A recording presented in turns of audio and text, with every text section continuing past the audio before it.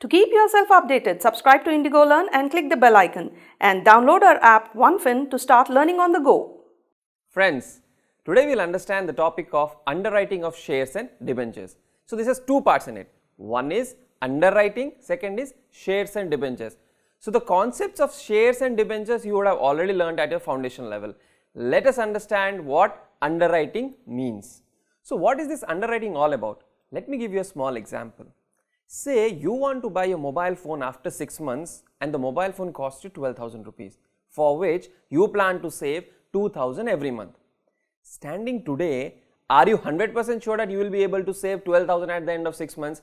Maybe yes, maybe no. If you are unable to save 12,000 by the end of 6 months, you will not be able to buy your mobile phone. You go to your father and you tell him your plan that you want to buy a mobile phone, but there is a chance that you may not have sufficient money at the end of 6 months. Your dad says, okay, you don't worry, you save how much ever you can save, I will give you the balance amount. Means, if your savings are short by some amount, your father will pay the balance amount. Here, your father is playing the role of an underwriter. He is giving you a guarantee that, let's say if your saving is at 10,000 rupees, 2,000 rupees will be paid by your father. In other words, your father is giving an undertaking to you that if the money saved by you is short by whatever amount it is, he will pay the balance. He is playing the role of an underwriter. He is underwriting the risk of shortfall. So how does this concept of underwriting work in real life? Let us take an example of a company. Say we have a company called A Limited which has one cement plant currently. The management wants to start one more plant to expand its business. And the company did a rough estimate and it found out that they would require 10 crores of investment to start the second plant. Now, where will that 10 crores come from? They checked the balance sheet and they found that they have only about 50 lakh rupees, so which would not be anyway sufficient. So the company decided, let us issue shares to the public and collect money from the public. So we have this company A Limited and now it wants to issue shares to the general public so that this company can collect money and start its business. For our example's sake, let us assume that the face value of the shares which the company would issue is 10 rupees and the issue price is also 10 rupees. There is no premium, no discount. So how many shares will the company issue? It wants to raise 10 crores. 10 crores divided by 10 rupees, 1 crore shares it will issue to this general public. So this public have now 1 crore shares to apply for. At the end of the issue, will the company get application for 1 crore shares? Maybe yes, maybe no. There are 3 scenarios possible. The first scenario, this public applies for exactly 1 crore shares, which means the company wanted 1 crore, the public applied for 1 crore. This is very rare in real life scenario, but for our example's sake, let us assume the company got exactly 1 crore shares. Is there any problem now? No. The company will allot 1 crore shares to the public. It has already collected 10 crore rupees with which it can start its plant. The second scenario, this public likes this company so much that instead of applying for 1 crore shares, they made an application for 5 crore shares. Whenever a company gets more shares than what it has issued, it is called oversubscription. In this case, the issue got oversubscribed 5 times. Friends, don't be surprised that the issue got oversubscribed 5 times. There are companies which got subscription for over 100 times. So whenever a company's issue is oversubscribed, it builds a very good brand image in the general public and amongst the shareholders, which means it's a very good sign for the company. The public has a lot of faith in the company. Now let's look at the third scenario which is possible. This public, instead of applying for 1 crore shares, they made an application only for 95 lakh shares. This shortfall or getting less number of shares than issued is called under subscription. When this company got only 95 lakh shares, how much amount did it collect? 95 lakhs into 10, 9.5 crores. How much did it want? It wanted 10 crores. So this 50 lakhs is now shortfall. There is a shortfall of 50 lakh rupees. Whenever there is an under subscription, there are some problems. The first problem, we wanted 10 crores, we got only 9.5 crores, which means we don't have sufficient money to start our plant. The second problem, the brand image of the company in the general public is not very good. The third problem, friends, issue of shares to a public is not a simple process. There is a lot of cost involved just in the issue process. The company has to get its account audited, it has to file prospectus, it has to print application, it has to appoint bankers, it has to do a due diligence, many things have to be done. And these companies, when they issue shares to the public, they incur somewhere between 8 to 10% as issue cost. So our company A Limited would have easily incurred 80 lakhs to 1 crore rupees as issue cost. Now think about it, friends. After spending this extra money of about 80 lakhs to 1 crore, the company is still not able to raise the entire money what it wanted. This could be another problem. Now let us look at another scenario. Instead of this public applying for 95 lakh shares, they made an application only for 85 lakh shares. In this case, there is a shortfall of 1.5 crores. Wait friends, it's not just about the shortfall. There is some regulatory authority called SEBI, Securities and Exchange Board of India, which says that if a company in its public issue is unable to raise at least 90% of the issue, which means in our case, the issue size is 10 crores, 90% of 10 crores is 9 crores. If A Limited is unable to get applications for 9 crores from the public, or if the public does not apply for at least 90 lakh shares, the company has to refund all the money collected back to the public. I am repeating this once again.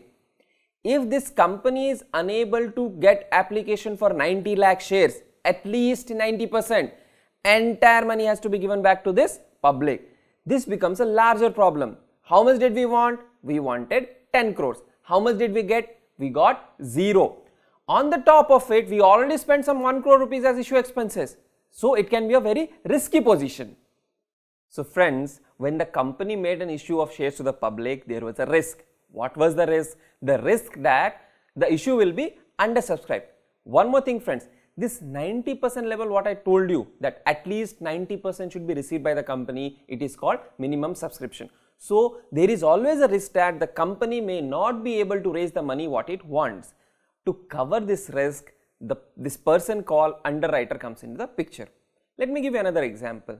Whenever you drive a vehicle or whenever you drive your two-wheeler, there is a risk that you will meet with an accident. And along with the risk, there is a risk of damage. What do you do to cover the damage? You pay some amount to an insurance company who will cover up that risk of damage. Similarly, this company, when it issues shares to this public, company will approach someone called underwriter. Company will approach someone called underwriter. What will this underwriter do? The underwriter will give an undertaking to this company that if the public does not apply to the shares, or if there is any shortfall in the application received by the company, the balance shares will be taken by this underwriter. In our example, the total issue of shares was, the company had issued 1 crore shares, out of which the public applied for 85 lakh shares. What is the shortfall? 15 lakhs. This 15 lakhs of shortfall will be taken by this underwriter. Underwriter is covering the risk for under subscription. So friends, who are these underwriters? The underwriters can be individuals, they can be partnership firms, they can be company.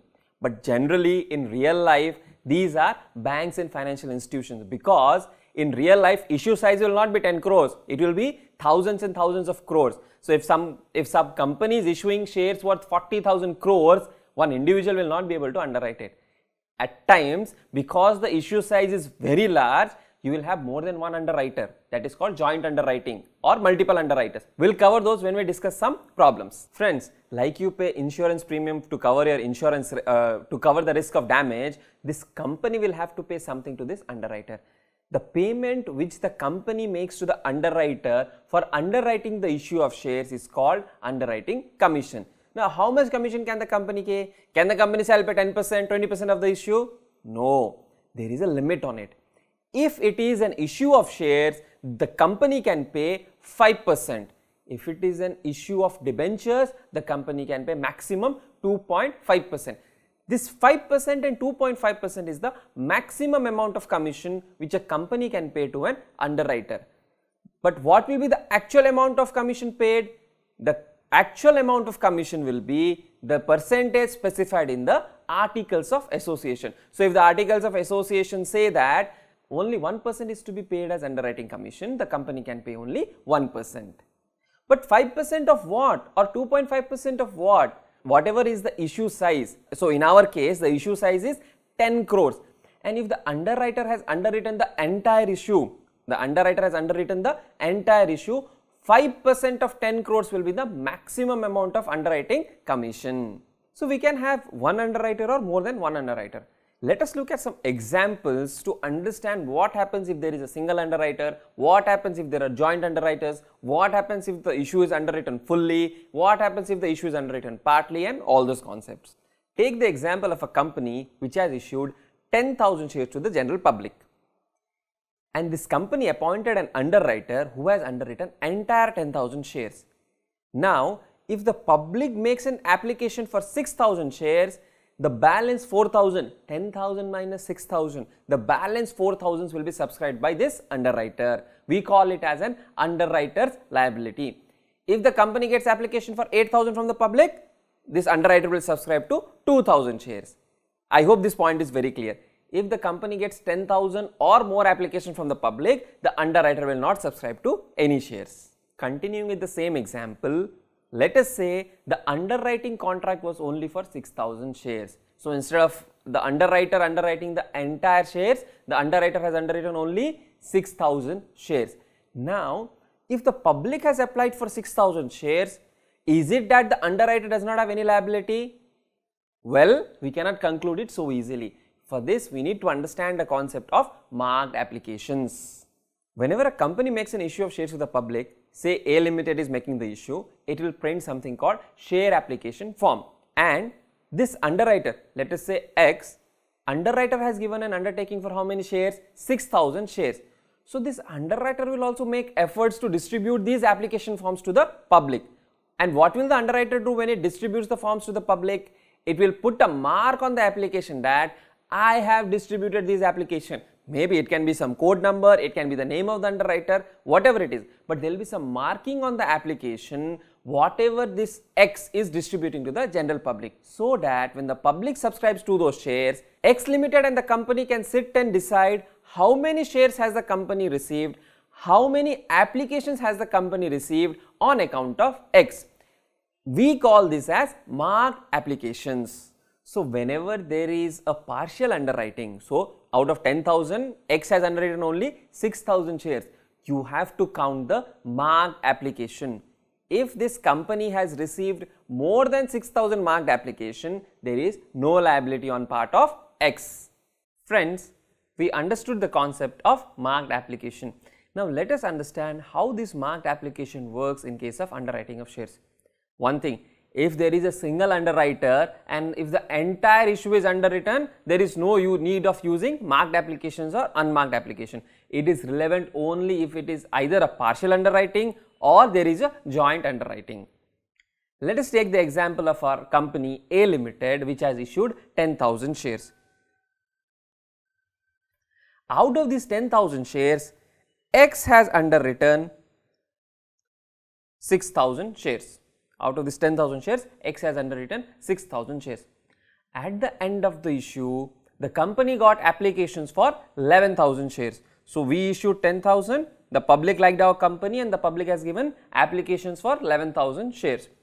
Out of these 11,000, 5,000 were marked application and the balance 6,000 were unmarked application. What was X commitment? X commitment was for 6,000 shares. How much did we get as marked application? 5,000 shares. Can we tell that X has a further liability of 1,000 shares? No, because the issue is already oversubscribed. So there is no further liability on the part of X. But how do we logically look at this issue? The total issue made by us was for 10,000 shares, out of which we got 6,000 shares as marked application. What is the shortfall? The shortfall is for 10,000 minus 6,000, 4,000 is the shortfall. Out of this 4,000 balance, how much did we get as marked application from X? We got a total of 5,000 shares as marked application from X. We needed 4,000, we got 5,000. So there is no shortfall in this case. Hence, X does not have any further liability in this case when the issue has been oversubscribed. Let us make some changes to the examples we discussed earlier and understand this concept a bit more in detail. The company has issued 10,000 shares, out of which 6,000 have been underwritten by X. The public subscribed for 9,000 shares in total, out of which 4,000 were marked application and 5,000 were unmarked application, which means the application which had the marking of X, the underwriter, are 4,000 and the balance shares are unmarked application. Now, can we say that since X had agreed to underwrite 6,000 shares and we have received only 4,000 marked application, the liability of X is 2,000? No, it is too quick to conclude that, because if X will add further 2,000 shares, we will have a total of 11,000 shares. Then how do we tackle with this issue?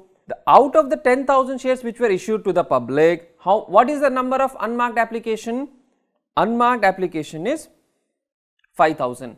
If I remove 5,000 from 10,000, the gross liability of X will become 5,000. How much has X underwritten? 6,000. So X must ensure that these 5,000 shares are filled up. How many marked application we got? We got a total of marked application 4,000. 5,000 minus 4,000, 1,000 is the net liability of X. So X has to subscribe for 1,000 shares in this case. Now, how does the math work?